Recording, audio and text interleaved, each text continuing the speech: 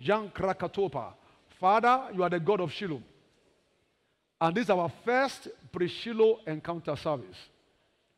Hannah came to Shiloh and prayed. And you answered her. Father, I stand as the Eli over this house. That whatever is the heart desires of your people, that in this first pre-Shiloh encounter service, it may be hard and difficult with men, but with you, there's nothing too hard.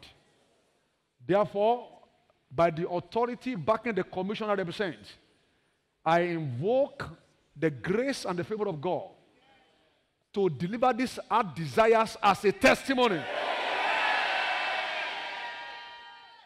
That by this time tomorrow, that desire is hereby turned to a testimony.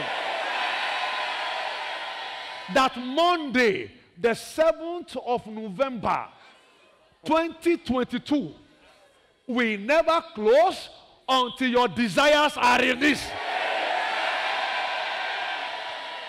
Whatever mountain God needs to overturn for these desires to be a testimony, receive it in the name of Jesus. How it will happen, I don't know. But one thing I know, the God of this commission, the God of Bishop David Oyedepo, turned that desires into a testimony. Whatever protocol, whatever laws of life that need to be set aside for these desires to be delivered, I decree by the mercy and the favor of God, they be set aside right now. Go forth and return with your testimony. In the name of Jesus Christ. Wave your hands to him and give him thanks and give him praise. As you have lifted up your hands, in thanking him, your hands are lifted up in victory.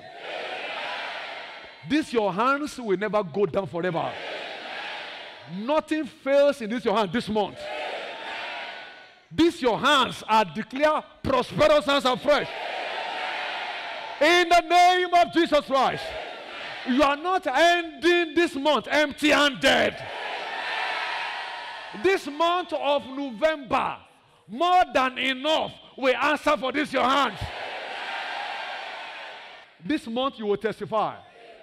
This month you will laugh. This month you will dance. I said this month God will surprise you. This month you will shed tears of joy. This month you will enjoy 11th hour miracles. In Jesus' mighty name.